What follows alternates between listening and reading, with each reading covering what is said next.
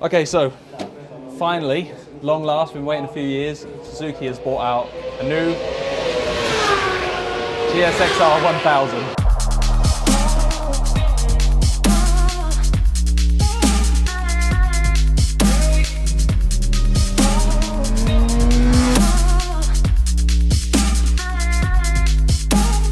The old bike was not rubbish. The old bike was a great bike and a lot of people loved it, but it's fair to say things have moved on. You know, with the current crop of Japanese sports bikes and the European guys coming into, the old GSX-R was getting a little bit left behind in terms of outright performance, particularly on track. And Suzuki made it clear from the start with this new model, they're going for the jugular. They're not going out for the practical sports bike, the all-round bike. They are going for the best 1000cc sports bike. And that's a hell of a bold claim, especially when you're not a small update. This is an all-new bike. There's hardly a component. I think the engineer said the foot pegs are the same. So big claim. What have they done? 202 horsepower and then 200 kilos. If you get the ABS version, it's 203 kilos. So the numbers add up and the numbers are all there. Technical changes. One of the biggest surprises that I think a few people expected electronic suspension on this bike.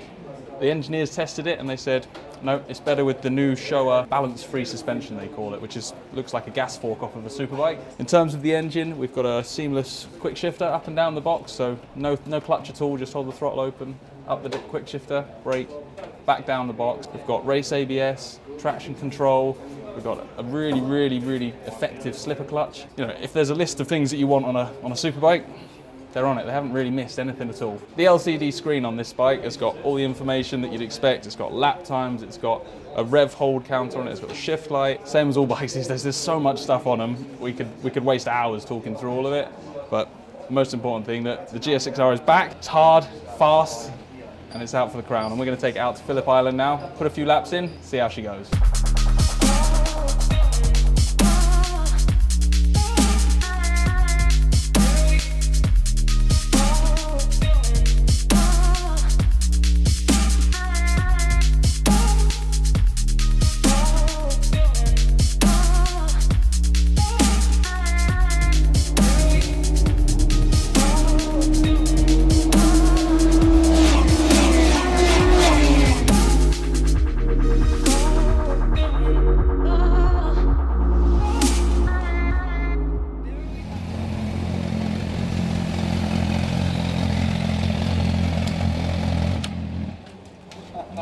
Thank you very much.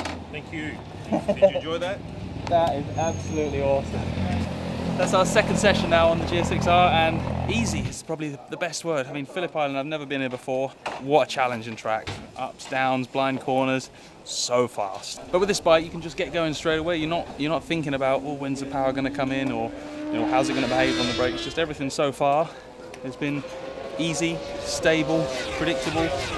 And the power is incredible, but again, there's no leap, there's no sudden surge, everything's just really linear. So yeah, nothing but praise for it so far. And a few more sessions this afternoon on some stickier tyres, so we'll be able to push the chassis a bit harder and do some more skids.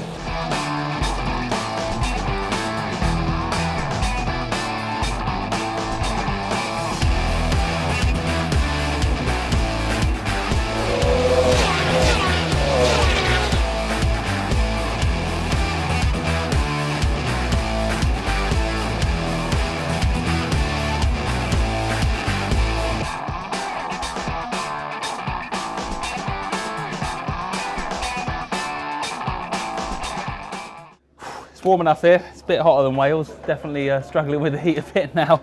I'm just going to run through a few of the technical items on the new GSX-R 1000. A few of the kind of big changes they've made. A few of the highlights. I mentioned already the forks. You know, they've stepped away from the electronic suspension. Brakes were a bit of a criticism on earlier GSX-Rs. A few changes to the setup.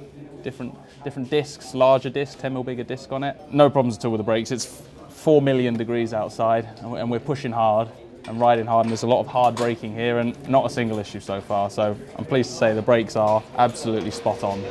A few of the kind of major structural changes to this bike. Firstly, the engine. They've tilted the cylinders back 6 degrees, effectively shortening the engine. It's now further forwards, closer to the front wheel, so they've moved the swing arm pivot closer as well, 20mm closer to the front wheel. The wheelbase has grown by 15mm, 1405 to 1420 now, but the engine and the body weight is much further forward on the bike, improving front end feel. Narrower and shorter as well. The engine's 6.5mm narrower than the old one. The frame's lighter, the tank's narrower, the fairing's narrower, the tank's lower. The whole bike has been made much more compact and sleek. Usually when you hear that, you expect the next line to be, there's no wind protection, it's horrible to ride, but they've done a lot of wind tunnel testing. They were emphasising that a lot in the presentation. Nice and easy to tuck behind the screen. Okay, the exhaust system. Yeah, I think the end can's already had a bit of a flaming by the experts of the internet. It is a big end can, but there's a Yoshimura one for sale aftermarket, and that looks fantastic, and that's what most of us will do anyway.